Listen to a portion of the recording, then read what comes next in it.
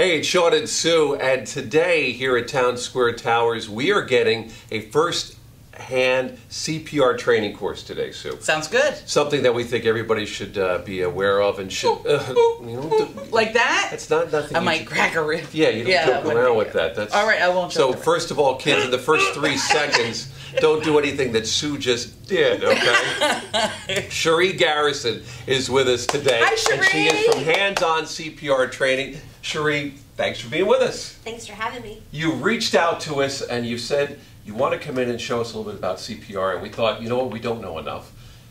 It's important today for folks to know about CPR, isn't it? It's really important. Knowledge is power, and just knowing what to do is going to assist you with being able to act in an emergency situation. Now, something you told us before we started was, in the event of a situation, an emergency, 911 is the first thing you want to do. You always want to phone 911 whenever in doubt. Yeah. If you're unsure, first is scene safety. You always make sure that the scene is safe, and then if there's an emergency, you always want to call 911. Yeah, because 911 and then, of course, the CPR combination, hopefully at some point, you're going to be able to help this person. Yes. Okay.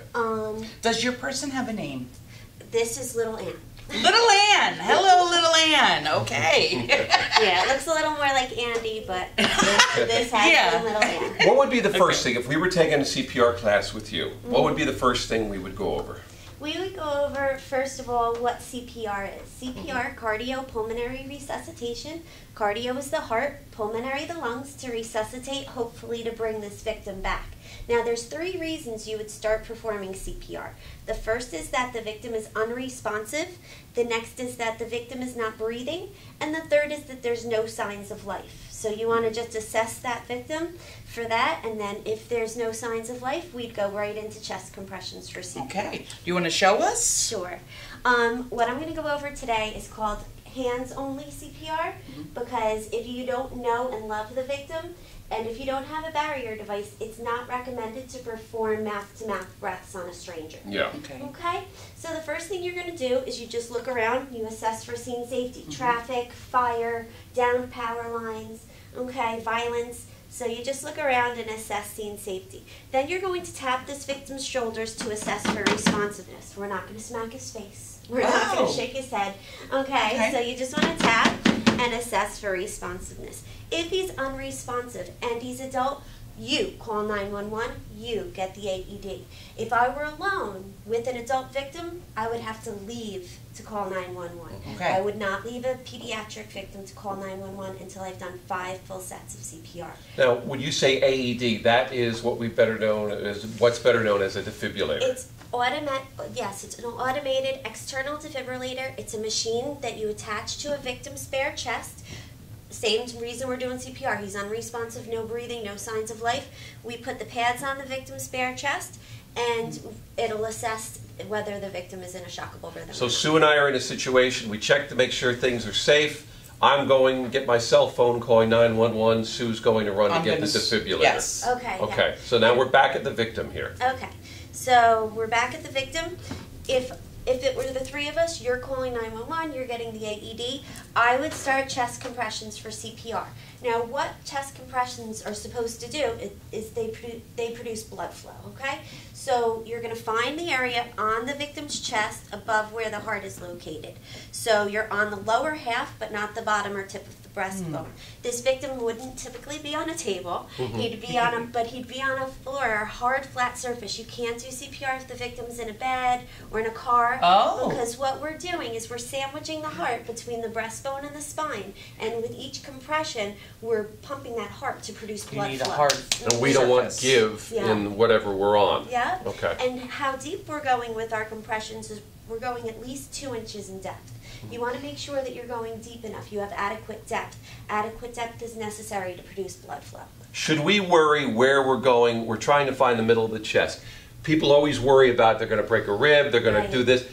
At this point, when the person's not breathing, we're better to be doing the compressions than worrying about necessarily if we're right dead center, correct? Exactly. You want to be in the right spot. Yeah. Okay? And what we typically say is to use the victim's nipple line. The heel of your hand right between the nipples, one hand goes on top of the other, you interlace your fingers, and your shoulders would typically be right over your hands, but I'm a little too short. Okay.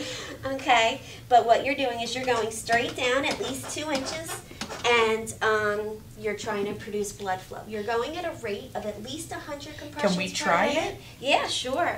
You want to go at a rate of at least 100 compressions per minute, but no more than 120. Some people find it helpful to think of a song while they're doing it. If you've ever heard of the Bee Gees Staying Alive song. Happy birthday, like that? Or it's either Staying Alive or depends on who you're working on. Another one, Bites the Dust by Queen. Oh my word! Depends on who you're working on.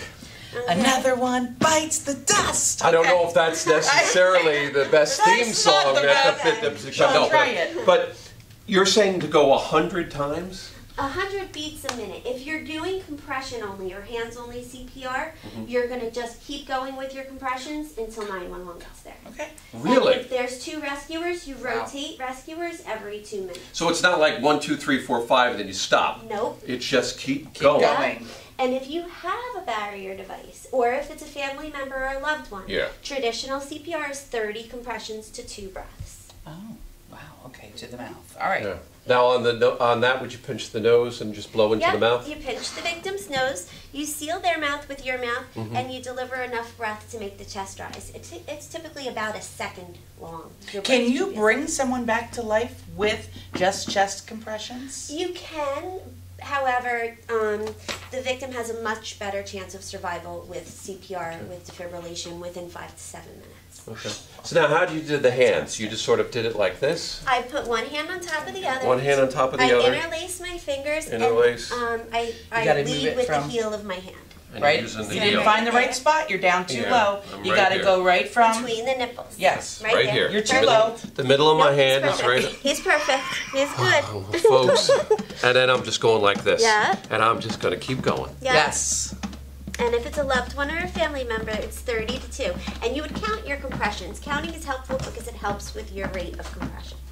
And it lets people know where you are. And if Sue and I were both here, I'd say do 50, and then I'd take a break. She'd do 2 50. minutes. 2 minutes. 2 minutes. Okay, 2 minutes. You are not Okay. paying attention. All right, I that's would why be I'm dead. asking. That's why I I'm would be asking. dead. But it's 2 minutes, and then we switch. All right.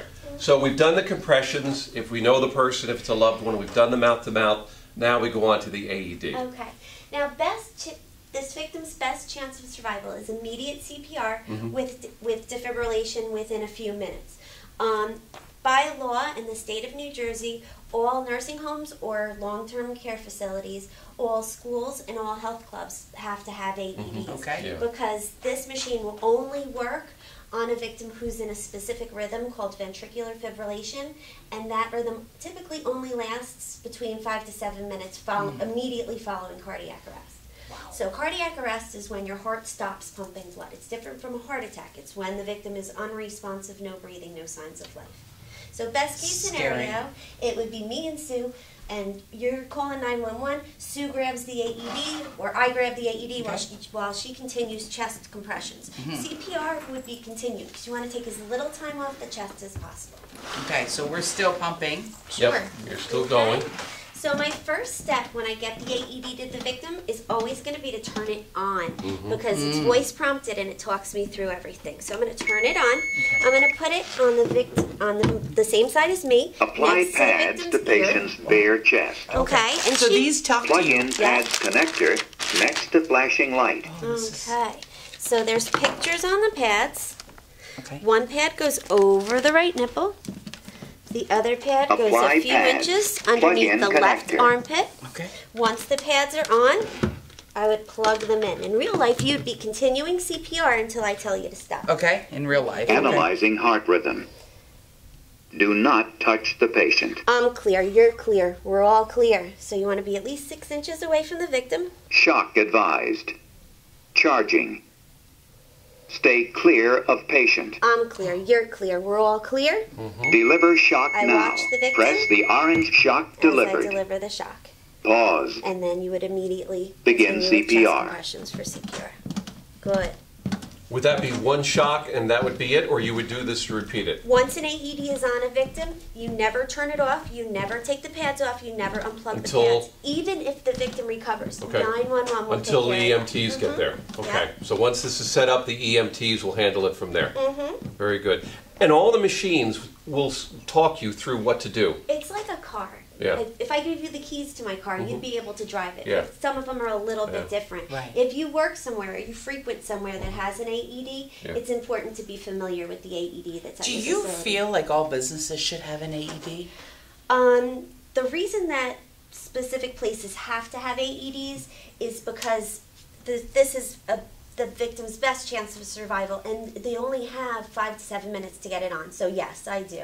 I feel much more comfortable when I want an AED for my car. You want to know it's there. I mean, if it's going to save your life or a loved one's, Yes. your mom's, your dad's life. And it's oh my easy. word. It's very easy to use. What I do too is I volunteer and I go out to the different schools in our area and I go to the PTO meetings and I do this demonstration for whoever comes It's to the PTO fantastic. meeting, because it's important to know. Very important. Because you And never know. kids, too. You just never know. Knowledge is power. So, like I said, knowing what to do is going to give you the power to be able to act in an How do emergency. folks get information from you about hands-on CPR training? Well, I have a website. Mm-hmm. It's handsoncpr.com. And all of my information is there. I also have a Facebook page. All right. And it's Hands Hands-On on CPR CPR. Training. I think this is something that everybody should definitely Everyone get more. Now we at least know simple CPR. We also know about using the defibrillator as well. So it's good stuff. And you said that this book here, brought to you by the American Heart Association, CPR, is a good, reference tool It's a as good well. reference, and that's a CPR for the friends and family. Not all CPR requires certification. Stop CPR. So that was 2 minutes. So Okay. every 2 minutes you would Analyzing clear. heart rhythm. Oh, so now he's going to go through it again. Yeah, Stay and you clear just of clear. patient. So you clear, and it's not going to find a shock. Analyzing heart rhythm. No shock Because advised. it's not always going to have a Pause. shockable rhythm. Yeah. So then you would If continue needed, CPR. begin CPR. But not all CPR classes have tests. This is CPR for the friends and family. It's an easy class. It's a video-driven class. All the American Heart Association classes are video-driven.